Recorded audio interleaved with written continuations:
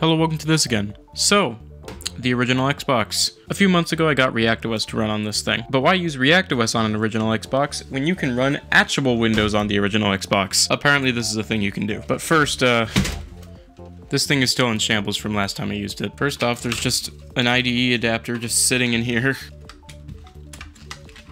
Alright, here's the original drive, which is broken, but I shouldn't need it anyways, and I want the thing on the front here, so...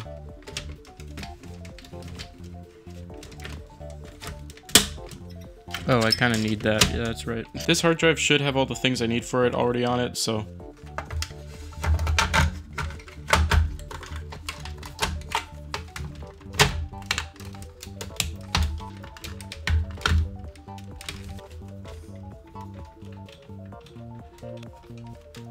Alright, the hard drive isn't mounted to the thing, but, like, it should be fine. I just gotta get this thing back over it.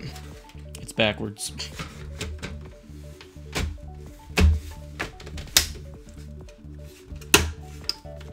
Boy, I hope it was supposed to be that crunchy. Oh. Oh. Yeah. I got it. Hell yeah. Ooh. You may have noticed while I was putting this thing back together that this thing already has a mod chip inside of it. It was installed by Matt KC of all people, and if you want an explanation, just go watch the other video. Alright.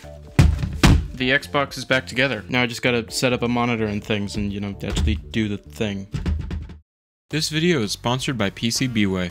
PCBWay is your one-stop shop for custom parts for your next project. They offer incredibly high quality and affordable PCB prototyping, 3D printing, CNC machining, and more. And if you're wanting to build something but don't have any ideas, PCBWay has a large library of user-made designs that you can buy straight from their website. They even have live customer support if you ever need help placing an order. I've used PCBWay for a project in the past and I can personally say that their quality is simply incredible. If any of this sounds interesting to you, go to PCBWay.com or use the link in the description to get $5 off your first purchase. Alright, I've got the Xbox set up here. This is actually a monitor I've never used before because I found it on the side of the road. Alright, so I have an original Xbox controller plugged in, along with the Apple keyboard, which then has a mouse plugged into it. I'm just gonna hope that works because it didn't work on ReactOS. Yep, open up SirBIOS. And hope that it actually works, because if it doesn't, then I need to open the Xbox again.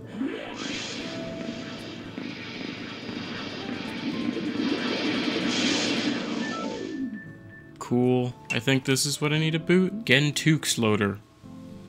Oh, okay, alright. I guess we're booting. What is it trying to boot? I should mention I got this hard drive image that is on this Xbox right now from Figgy, so I don't really know what he had on here other than the things that you need to do to run Windows 98. So now I don't know what's going on.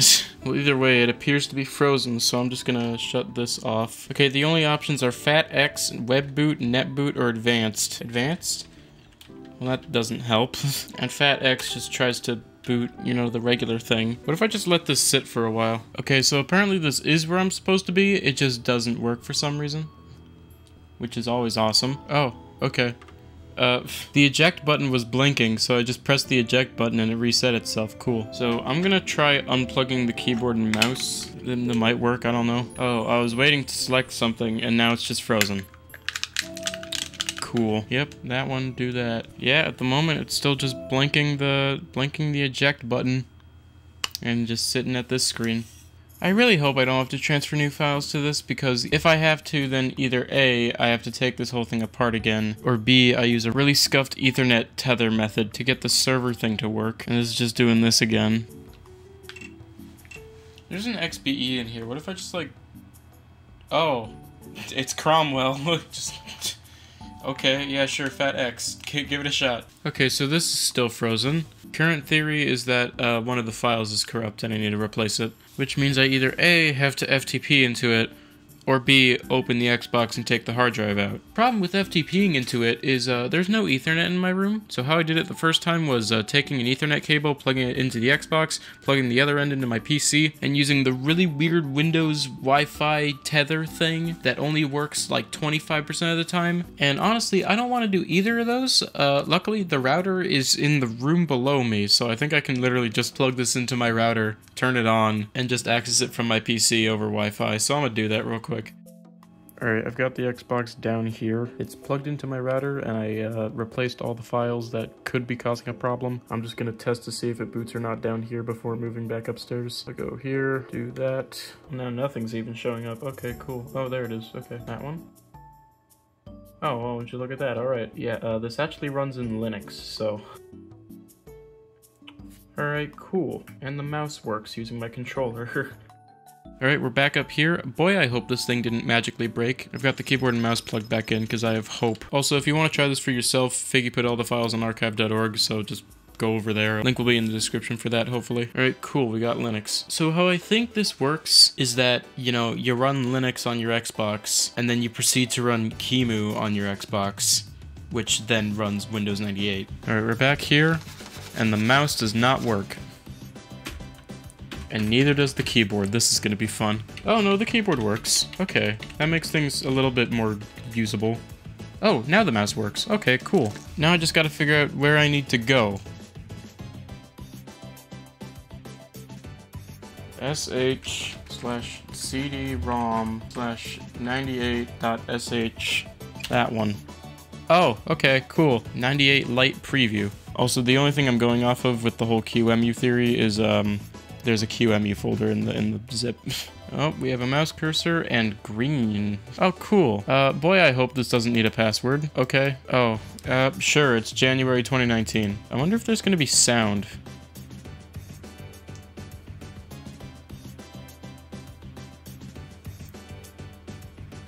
Oh, we have a taskbar and Firefox.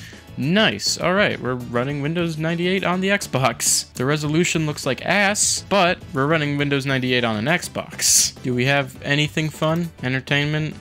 Sound recorder? I can't really use that. It has WinRAR? And it has Firefox, which, I don't think it's gonna run on this. Even if I did have this connected to the internet right now. Okay, what is 98 Lite exactly? 98 Lite, access denied. Nice one, guys. You're really good at this. What is Flash FXP? Oh, it's gone. Okay, cool. Oh, how long was it? 3 minutes tops before I already blue screened the damn thing. Can I go back? Oh, are we gonna recover? Oh, the controller still works as a mouse. That's fun. Oh, I can even use the joystick. I don't think it's coming back. Great, I succeeded for about 2 minutes and then I immediately killed it. Cool. So fun fact, the day that this video releases is the 2-year anniversary of this channel. I don't really have anything to say right now other than thanks, and there will be a video about it very, very soon.